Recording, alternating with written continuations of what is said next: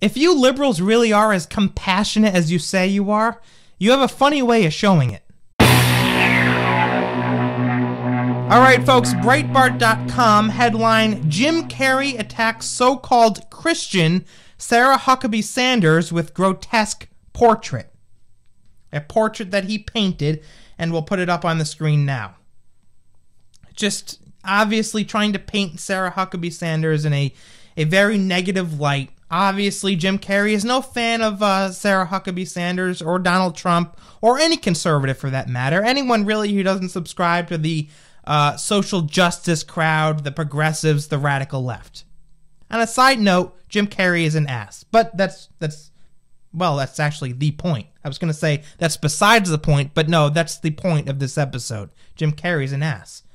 Actor Jim Carrey targeted what appears to be White House press secretary Sarah Huckabee Sanders with lewd artwork of her likeness in a tweet slamming her as a so-called Christian who lies for a living. Now here's what this a-hole wrote on Twitter. This is the portrait of a so-called Christian whose only purpose in life is to lie for the wicked. Monstrous, he wrote. This is Jim Carrey. Now, let me just say this about Jim Carrey. Because I remember talking about this guy on my radio program in the past. It was for something similar to this. I think he took to Twitter and said something ridiculous. It might have been about Ted Cruz. I can't remember. The point of the matter is, this is a guy, an actor, whose really career is circling the drain. He's kind of a has-been at this point. He loves being in the national spotlight. He loves when people are talking about him.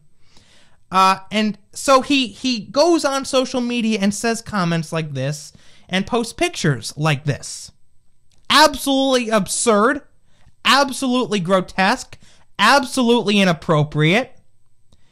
And I think Twitter made that known today. I think many users are coming out and criticizing Jim Carrey for what he did. And rightly so. He should be ashamed of himself. He should be ashamed of himself.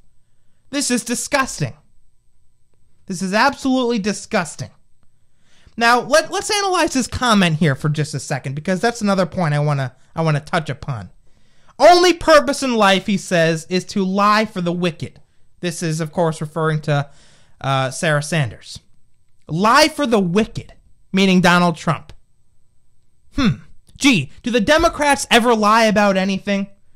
Did the puppets in the mainstream media ever lie for Barack Obama, to defend Barack Obama when he was in office? Did Jim Carrey ever lie, perpetuate falsehoods in defense of Barack Obama? Did Jim Carrey ever lie for the wicked? I dare say he did.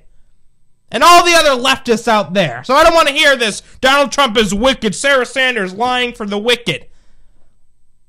What the hell was, who was President Obama's, White House press secretary, by the way? Didn't he have like a couple of them? Jay Carney? That idiot? What was the other one after Jay Carney? I can't even remember. I don't really care. Did they lie for the wicked? Of course they did. They lied every single time they got up there and defended Barack Obama. But Jim Carrey, no, he goes after Sarah Sanders, who I happen to like, and says that she's lying for the wicked.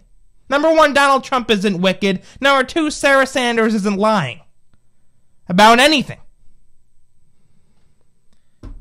Absolutely pathetic. Now, ladies and gentlemen, let me make a few more points here. First of all, I want you to know that stories like this, what Jim Carrey just did in this vicious attack on Sarah Sanders, this is exactly why I am so aggressive towards the left. This is why I am so aggressive towards the left, and I have been for years. I'm not one of these hosts that gets behind the microphone, hey, I think that we need bipartisan support here. I think we need to work with the Democrats. We need to play nice. We need to really hear them out. I'm not one of those hosts. I'm a conservative that believes in destroying the left. Why? Because the left has made it well known time and time again that they want to destroy us. And so it's either we destroy them first, politically, or they destroy us.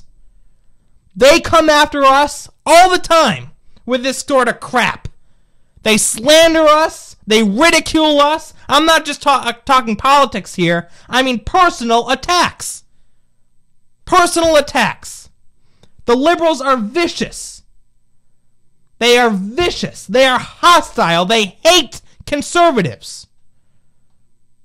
And so, in my opinion, I think that we need to be hostile and aggressive back. Fight fire with fire. But that's just me. You'll get some other conservatives who, want to play nice, play fair, and all the rest. Not me.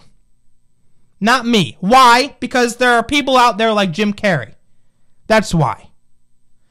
And I know we might get some leftists commenting on this video saying, well, Jim Carrey doesn't represent the whole Democrat Party.